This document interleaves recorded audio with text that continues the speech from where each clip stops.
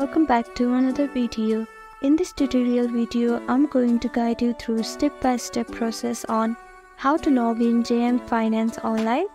First step is to open your browser. After opening your browser, click on the search bar and type in JM Finance login.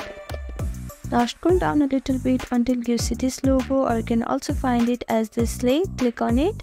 Now here you have three options. If you are a first time user, you can click here and create a new account. And if you already have an account, you can click on existing user and type in your username and your password. You have four options to log in. You can log in with your username followed by a password, or you can also log in with your PAN number and a password, or you can log in with your email and a password, and finally you can log in with your mobile number and your password. Here I am using my username and password, so type in your username.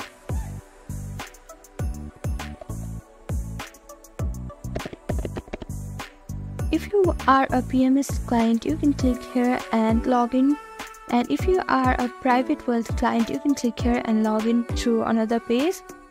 Now click on login, and these are the simple steps to log in to JM Finance. Thank you for watching this video. I hope this video was helpful to you. Please do like, share and subscribe to our channel, and don't forget to comment down below. Thank you.